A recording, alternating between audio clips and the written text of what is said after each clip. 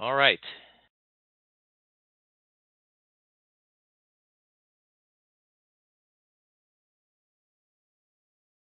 All right, we're going to go through some definitions first and go through the gas laws, and then we will get into the basic refrigeration cycle, and we'll see how that all relates. I know modules 1 and 2 are tough, a lot of formulas, a lot of talk about how many BTUs does it take to take a 10-pound block of ice at minus 10 degrees and make it into 250 degrees steam, but that's all for a purpose. We'll kind of get into that in just a bit. Okay, the first definition, heat. Now, when you think of heat as a human being, that is like your stove and it's hot and you get burnt. But truly, heat is just a form of energy and it's molecules in motion. So even with an ice cube that's at 32 degrees, there are molecules in that ice that are moving and there's still heat there. It isn't until you get down to minus 460 degrees and all molecular motion stops. And that's never been reached yet. You can get down pretty close to that. But so I want you to start thinking of heat as molecules in motion, not so much as something that is hot to your touch. And heat always flows from a substance that has more heat or more molecules and motions to one with less heat. This will give you a quick example right here. For example, this block of ice at 32 degrees does have molecules in motion, but they're pretty much bonded together and they're not moving very much. They're just sitting here while they are moving, they are not bouncing into each other too much. They're more or less bound together, and that's why that gives ice its solid form. And as we start to add heat to the ice and it begins to melt, the molecules begin to move a little bit faster. So not only are they bound together, they start to cut loose their binds with each other and turn into a liquid, and they start to exert some force in the downwards and outwards direction, like in this container. Then as we add more heat and we turn this water and liquid into vapor, those molecules are bouncing around really fast, and it exerts pressure in all directions. And that's the one thing you need to remember when we're talking about pressure. That's where you get pressure. That this example here that shows that blows the cork off the bottom. You get so much energy and pressure in here that in the form of heat.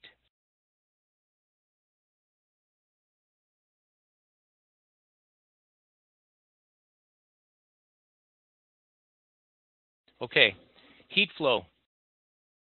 When I talked about heat earlier as molecules in motion, so this makes sense to us. If we have a 100-degree Fahrenheit block of lead here and set it next to a 75-degree Fahrenheit block of lead, of course, we recognize that the heat will flow from the substance with more heat or molecules in motion to one with less.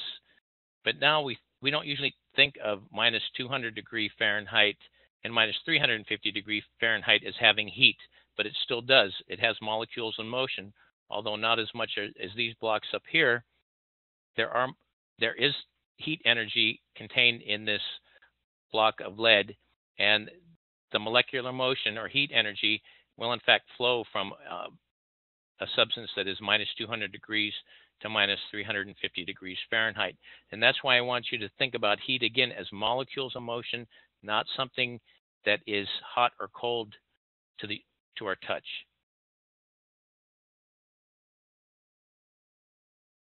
All right, there's in air conditioning, we have two forms of types of heat that we like to talk about. One is sensible heat, and that is where if you add heat or molecules or heat energy in molecules in motion as to a substance, it changes the temperature that you can measure with a thermometer. And then we have latent heat, and that latent means hidden, and that's heat that cannot be measured by a thermometer. And what it does is at a certain point, and if we use water in the example in the textbook, when you start with a 75-degree pan of water and put it on the 500-degree stove, it starts to increase the temperature. And if you have a thermometer in there, it's going to show that temperature increase. That's the sensible heat. At a certain point, if you're at sea level, it's 212 degrees, the water begins to boil, and that's changing of state from a liquid to vapor. And it remains steady at 212 degrees and will not, that water does not increase temperature because all of that heat energy that's being absorbed is changing the state of the water from liquid to vapor. That's called latent heat because even though you're adding heat, you can't measure it with your thermometer.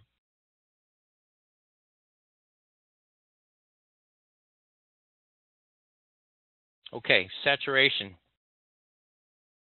And we'll talk about water first, then we're going to talk about refrigerants because they're very similar in their properties. The saturation is when a substance is in the form of both liquid and vapor, and if heat is added, it'll begin to change state into vapor. And if heat is removed, it will change state back into liquid. So the definition of saturation is when a substance is in the form of both liquid and vapor.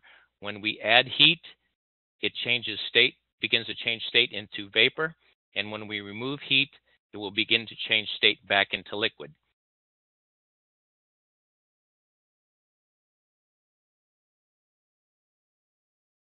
And I just want to let everyone know, if you do have audio problems, please call in on the number up at top. I just got a message from one of our viewers here.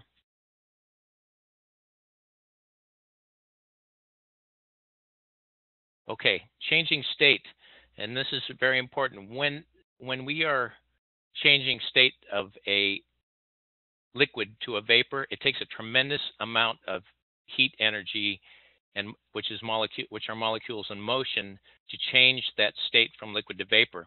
And when that condenses back down from vapor to liquid, all the energy, the heat energy that's been absorbed, is released. So when you boil your water, all that heat energy, when it hits your cool window and turns back into water, releases all of that heat back into the atmosphere. Okay, and from now on, I want us to not to think about boiling anymore, because that's just like heat for us. Boiling we equate to water and it's hot. We want to think about changing state rather than boiling, because it gets confusing with refrigerant. Again, it makes sense when you have a beaker of water here and you're adding heat to it and it's boiling and you put your finger in there and you get burned. But when we talk about refrigerants, they boil at much lower temperatures. So we're gonna erase boiling from our vocabulary, and changing state is what we're going to talk about from here on out.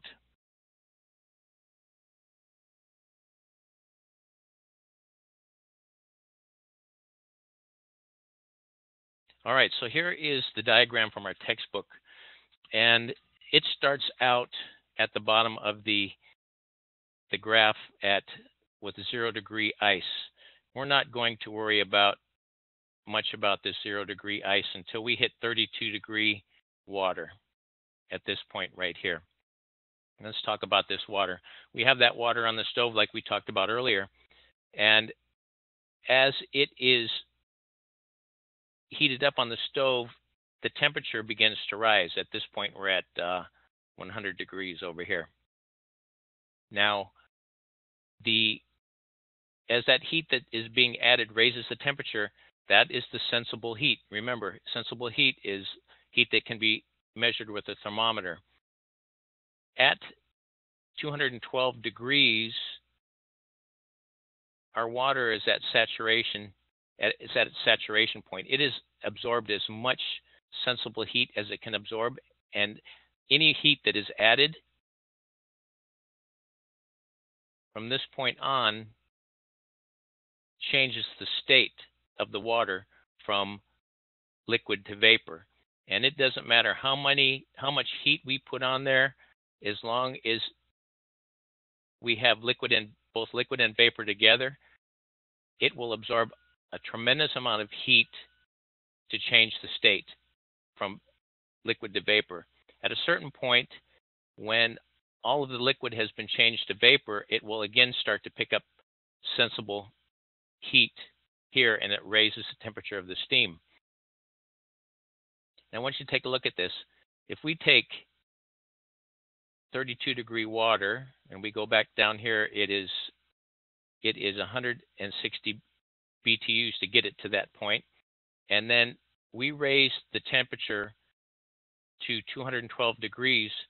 It only takes 180 BTUs of heat to do that. That's not a lot of energy in the form of molecules in motion.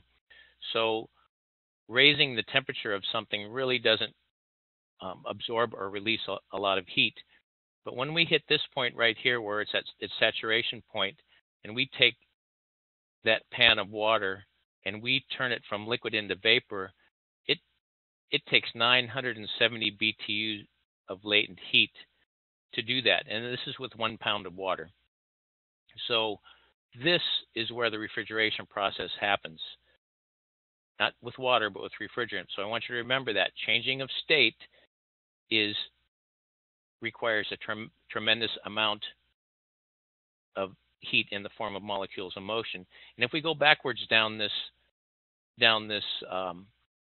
chart, and we hit the saturation point where it is almost all steam and just starting to turn into liquid, from vapor to liquid, all of the heat that we gained as we travel back down from vapor to liquid, that all that 970 BTUs is released from the water until it hits 211 degrees, and then it's going to start losing its sensible heat. Again, this is where the refrigeration process takes place.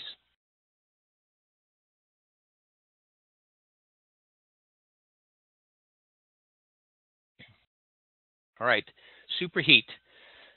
Once that liquid, and in this case water, but refrigerant as well, once that liquid has changed state completely into vapor, adding any more heat will increase the temperature. Now, that's where we talked about right here. We have changed the liquid vapor combination into 100% vapor. Any heat that is added, this is our superheat. Heat that is added is called superheat, and this is where this happens. So that is this part of the chart right here. So when you think about superheat, it is heat that is added above the saturation point after it turns into 100% vapor, whether it be water or refrigerant. So if you measure the temperature of your refrigerant or water, and you subtract the saturation temperature from it, what is remaining is the superheat. And this is when it's in the vapor form.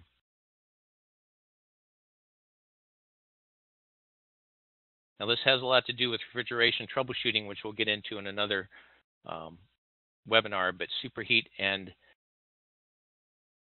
subcooling are important. So subcooling. Okay, so once our vapors change completely back into liquid, and we're 100% liquid, removing heat will decrease the temperature. So we're removing sensible heat. So if you take your saturation temperature and then you measure the temperature of the liquid, the difference is subcooling. Now on our chart, that's what happens right down here.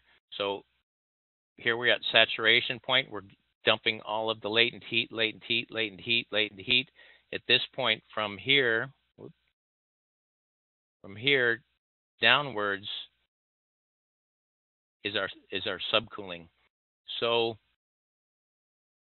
we'll get into this again in more detail, but actually the entire refrigeration cycle happens between subcooled liquid through the saturation point up to superheated vapor, and then back down again down to this chart. When we get into the refrigeration cycle, we will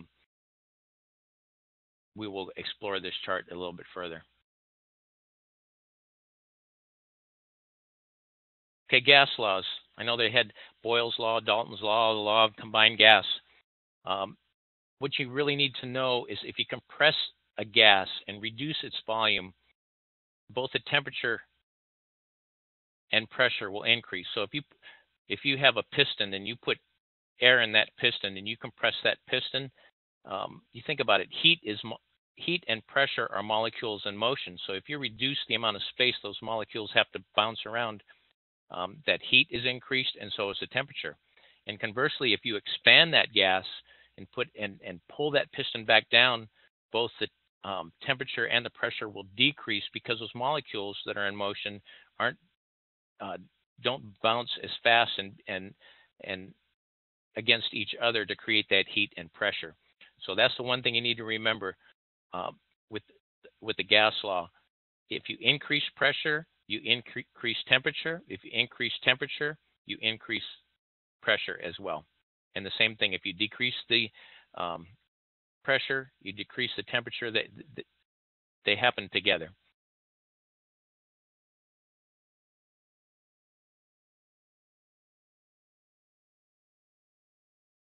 Okay, and here's an example of that. So here's our piston, and we fill this piston with air, and it's at atmospheric pressure, which is 14.7 psi, and we reduce this piston by half the size. We compress this gas, and we reduce the volume in half. It doubles the pressure. It's also going to increase the heat because these molecules are bouncing around in here at a whatever rate they are. But if we decrease the area and the volume of where these molecules bounce around, they bounce around faster. And when they bounce around faster, remember, heat is our molecules in motion. The more motion, the more heat that's generated.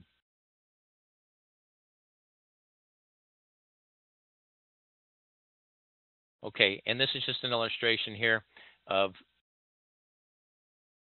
a bottle of liquid that's at its saturation point and it's refrigerant. At 75 degrees, it's 132 psi. And if we reduce the temperature, it reduces the pressure as well.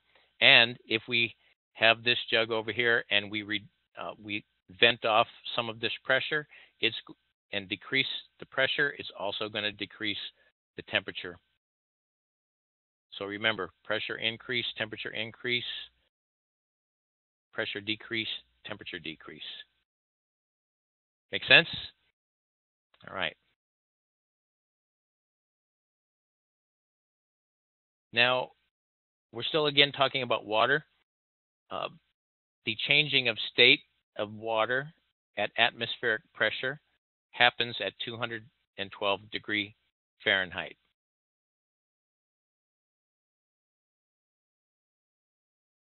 And we can see that right here.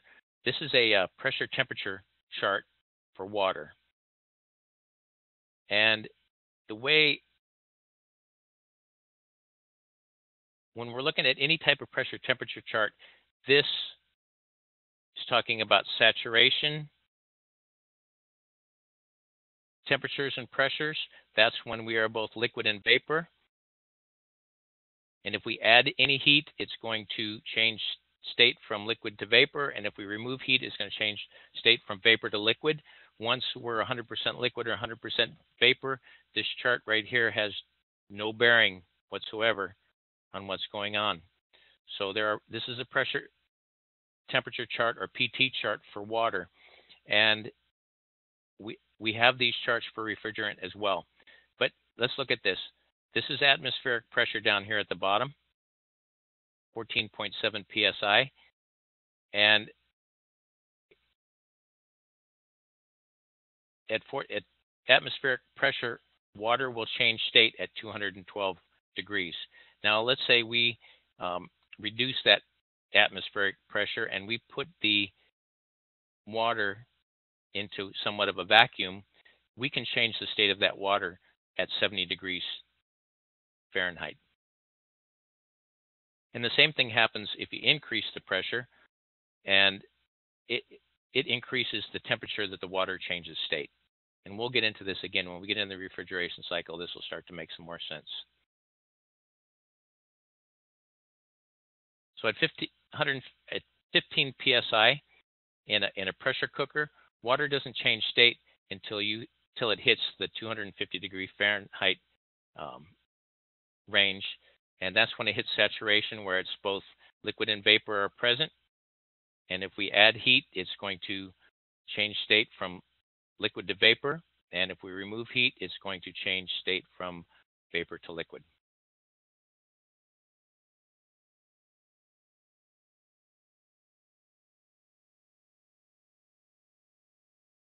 Okay, and this is just an example. If we have a bell jar and we have a vacuum pump and back it out, we can make water change state at 70 degrees Fahrenheit. All right, so let's get into the basic refrigeration cycle step by step. We'll talk about saturation, superheat, subcooling, changing of state, and the energy that's required to do this, the refrigeration process as we go along here. All right, so let me clarify some things here to make a little bit more sense. This signifies the wall in your home. On this side of the wall is the indoor unit. This is the blower where you change your filter. Here's our fan. Here's our cooling coil or evaporator coil right here. These are the lines that connect, the copper lines that connect the indoor unit. Now yours may be in a closet, in an attic or garage, crawl space, wherever it may be. This part is the indoor unit. Here are our copper lines. They pass through the wall. They go out to the outdoor unit, which is the condenser. And this is what sits outside your home. Here's the condenser fan. Here's the condenser coil. Everything else has been removed from this diagram to help us get a better idea of the refrigeration cycle. Now, I know our textbook starts the refrigeration cycle at the compressor. I like to start it here at the metering device. And right at the beginning of the metering device, we're going to start. So we will start, and we'll get back to this point, and we'll end up right here. We are going to start with 100% liquid refrigerant entering the metering device. And for the sake of this webinar, we are going to just take a look, think about our metering device as a restriction in our line right here. And what it does is it will, whatever type of metering device it may be, it will reduce the pressure as the refrigerant moves through the metering device. Now, our gas laws tell us when we reduce pressure, we also reduce temperature. So at this point in the refrigeration process, after the liquid refrigerant has passed through the metering device, the refrigerant itself is 25% vapor and 75% liquid. And remember, that puts it right from liquid directly into its saturation point, because saturation is when we have both liquid and vapor present. So we now have saturated refrigerant at our indoor coil. And we have our indoor fan that is blowing 75-degree room air across our evaporator coil with our saturated refrigerant in there. And remember, when refrigerant or anything else is at its saturation point, if you add any kind of heat, it's going to change the state of the refrigerant. So it's going to start, it's already 75% liquid and 25% vapor, and it is going to continue to change state as it passes through the evaporator coil. And it's changing state from liquid to vapor. And remember that when we are changing state, that requires a tremendous amount of heat energy. So all of the indoor 75-degree air that's passing across this coil, the heat energy in the form of molecules in motion are being removed from the air. So as we remove the heat, we're able to now blow out 55-degree Fahrenheit room air and begin to cool the home. So we really don't cool the house. We remove the heat from the air, which makes it feel cooler. Now let's take a look at something here. So we're at 75% liquid, 25% vapor as we exit the metering device.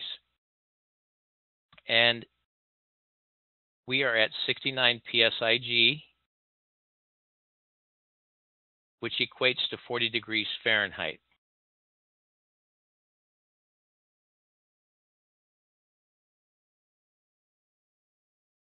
Now this is the PT chart that we have in our book. And let's just verify that. Now remember, we talked about the PT chart. This only has it only relates to our refrigerant when it's at the saturation point. So that's when we're at that saturation point right now at the coil. Now in this example, we're using R22 refrigerant, which happens to be this column right here. And if we go back,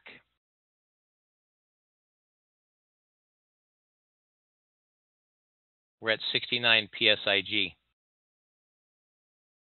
So let's take a look. Let's go down this chart.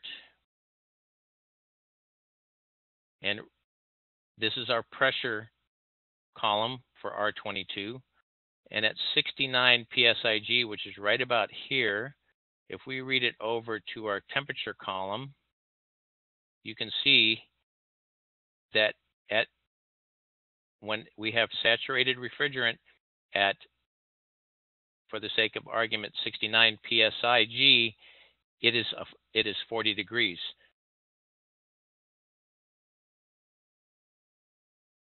And you can see here, our gauge reads 69 psig, and we have our thermometer on. We can't really measure this in the coil, but for the sake of our class, we do. If you could measure that coil, we would read 40 degrees. And as this saturated refrigerant passes through the evaporator coil, it is starting to change state more and more and more, and we're going from changing state from liquid to vapor, picking up more heat in the form of latent heat. Again, that's changing of state. And at this point, we're at about 50-50. 50% vapor, 50% liquid, and we are still at 69 psig and still at 40 degrees Fahrenheit because we're still at that saturation point. Remember, any heat that's picked up is not measurable when we're at the saturation point. It changes the state of the refrigerant. So it's changing state from liquid to vapor as we move through the evaporator coil, and it's sucking the heat out of the indoor air. Now, at a certain point where the engineers designed this coil, we are now going to change this refrigerant is now no longer going to be at its saturation point. Although it's still at 69 psig, we are now at the 100% vapor point. And from here on, we are no longer picking up sensible heat. We're no longer picking up latent heat, we're picking up sensible heat. And if we put our thermometer on the line after we have changed the state of that refrigerant completely from liquid to vapor, we can now start to measure the sensible heat of the refrigerant. Remember, when we talked about our sensible heat, let's take a look at that in this chart here. So here's the point where the refrigerant enters the evaporator coil. It's at 75% liquid, 25% vapor, and as it travels through the evaporator coil, it's picking up all of the heat and changing state. And that's where all the heat energy is absorbed into the refrigeration system. And at this point in our evaporator coil that we just looked at, we're now at 100% vapor, and any heat that's gained is sensible heat, and that is our superheating point right here. There is really no cooling that happens with the superheat. We have superheat to make sure that we have 100% vapor going back to the compressor. So we're going to go through this quickly again. So we have solid column of subcooled refrigerant hits our metering device. Metering device drops the pressure, which drops the temperature. It changes us into the saturation state, where we have 75% liquid and 25% vapor.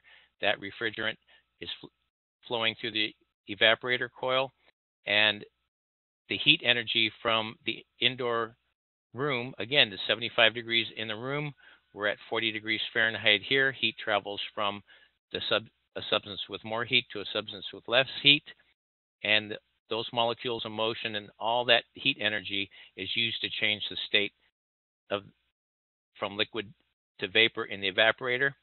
At a certain point designed by the engineers, we hit 100% vapor, and any heat that's gained is in the form of sensible heat, which is our superheat, and that makes sure that we have 100% vapor going back to the outdoor unit to the compressor, because we all know you can't compress liquid. All right, so we hit the compressor with 100% vapor that has 20 degrees of superheat added to it. It's 100% vapor. Now remember our gas laws. So when this compressor compresses the refrigerant, it increases the pressure, which increases the temperature. Now we have 20 degrees of superheat in this vapor, and after it comes out of the compressor, it still contains that 20 degrees of superheat. And as that refrigerant travels out of the compressor, it is beginning to cool down, and it's de-superheating, and it's just letting off the sensible heat as it enters into the condenser coil. So we're at 278 psig, and at a certain point in the condenser coil, we are going to hit the saturation point of this refrigerant. And if we take a look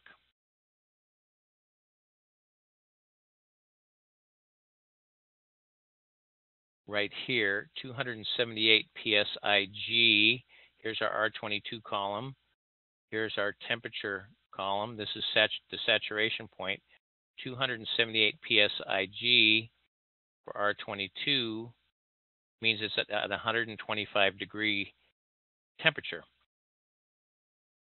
Now, we know that heat travels from a substance with more heat, more molecules in motion, to one with less molecules in motion. So our outdoor air is 95 degrees Fahrenheit. Our saturated refrigerant is at 125 degrees Fahrenheit. So that heat is traveling and leaving the 125 degree condenser and is being dumped into the 95 degree air. So from this point on, we are now condensing back from vapor, 100% vapor, and then we start to travel through the evaporator coil, and we are condensing back down into liquid. So all the heat that we picked up over here has been carried outside, and we're dumping it outside. Remember that all that heat energy in this evaporator coil is now being released outside. So now we're condensing back from vapor to liquid, and as it travels through the evaporate or the condensing coil, all of that tremendous amount of heat energy is being released. And again, if we have a thermometer at any point in the condensing coil, as long as we're at the saturation point, it's 125 degree Fahrenheit. Now, I just saw a question pop up there. Let me take a look at that here, and I'll answer that question.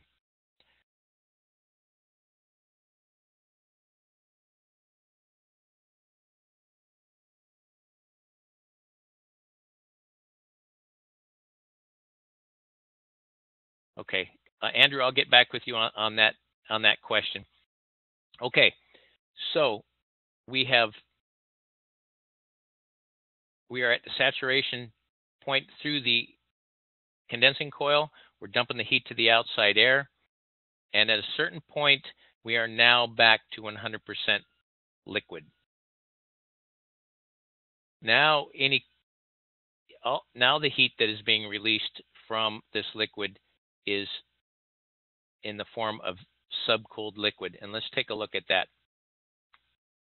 Take a look at our chart here real quick. All right, so let's take a look at what we just talked about. So here's our sensible heat. Remember, this is our superheated vapor point right here. It enters the condensing coil, and we are changing from 100% vapor back down to 100% liquid. At the point where it's 100% liquid, we start to pick up sensible heat. So this is our subcooling point. So if we took our refrigeration cycle and we started right here at we're going to start right here. We'll start right here with subcooled liquid that hits our metering device. It goes immediately from subcooled liquid to its saturation point, travels through the evaporator, boils off the refrigerant, which is changing state. It takes tons of heat to do that, absorbs all that heat till it's 100% vapor, and then it goes into the superheating part where it's picking up sensible heat. At that point, it hits the compressor, it gets compressed, and the first part of the condensing coil desuperheats, removes the heat. We hit the saturation point.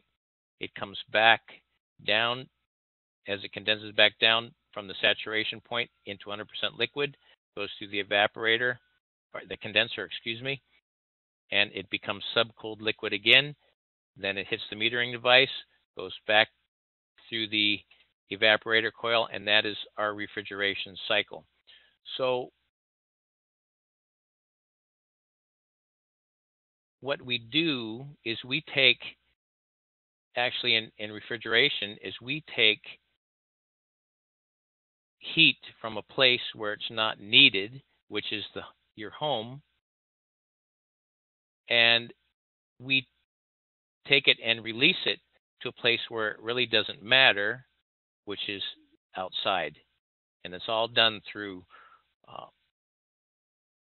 the refrigeration process. So let's go through this one more time, then we'll have about 10 or 15 minutes for questions and to wrap this up.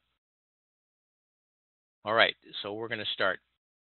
We hit our metering device with a solid column of subcooled refrigerant. The metering device immediately drops the refrigerant from subcooled into the saturation point where it's 25% vapor and 75% liquid.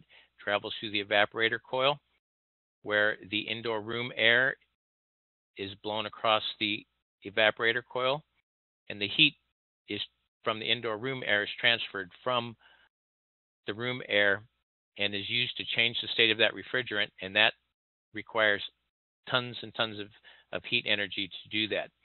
So we are changing state all the way through the evaporator coil till we hit the certain point where we have, is designed by the engineers, all of the refrigerant is boiled off, and we are now 100% vapor, and any heat that is picked up doesn't really cool anything, but it does ensure that we have 100% vapor heading back to the compressor.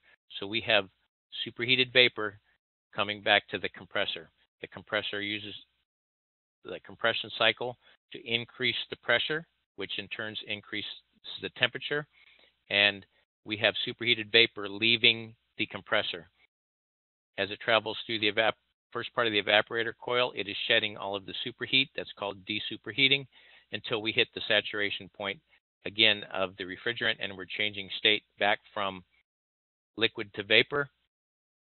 As it travels through the evaporator coil, all of that heat that is picked up inside the house is now released outside as it changes state. At a certain point in the condensing coil, we have now changed all of the refrigerant back into liquid, and we have subcooled liquid. We have the subcooling process, which makes sure that we have 100% liquid coming back to the evaporator coil. Now that is our refrigeration process. That's the basic refrigeration process. Now, if you're in one of my students in the HVAC class, we're going to go through this again using a TXV. We'll talk about overcharging and undercharged systems and how that affects the refrigeration cycle and system performance as well. So I saw we had a couple of questions, so let's see if we have any. And Andrew, if you just want to hang on there, let me know, and then I'll chat with you in just a bit.